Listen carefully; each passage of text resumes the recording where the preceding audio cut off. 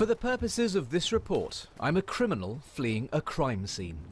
Police and forensic teams arrive looking for clues, but thanks to a new project at Bournemouth University, my footprints will reveal more about me than ever before. So what we're doing here is known as photogrammetry. It's recording with a normal camera 20 to 30 images of a single footprint to build a 3D model of the footprint that we're interested in. This is how the footprint is recorded. You can even flip it underneath. Okay, so here's my shoe then, that's the image of it. So what can you ascertain about the way I walk? You have a very unique and distinctive heel print. So you can actually see that you tread very heavily on the outside of your sole. This is distinctive, and it would be enough to potentially make that sort of connection between these crimes.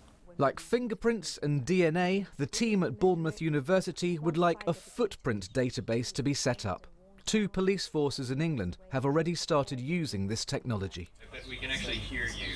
It's not just our footprints that are unique, but also our voices. At University College London, soprano Catherine Woodward is performing in a rather unusual venue. What we're trying to do is find different ways of investigating voices and also starting to map out some of the complexities of the voice.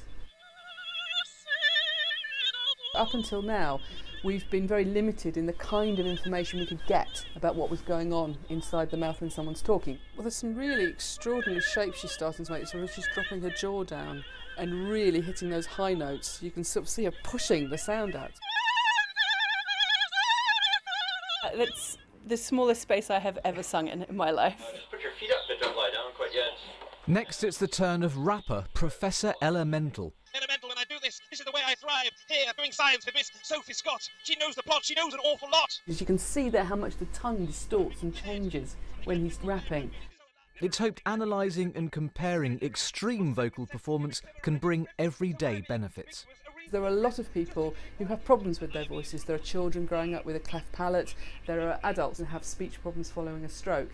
And at the moment, the speech and language therapists who work with them are working in the dark in terms of understanding what's actually going on inside their mouths. And new inventions, I'm rapping to your faces. So this research will be shared with speech therapists and will hopefully boost our understanding of the human voice.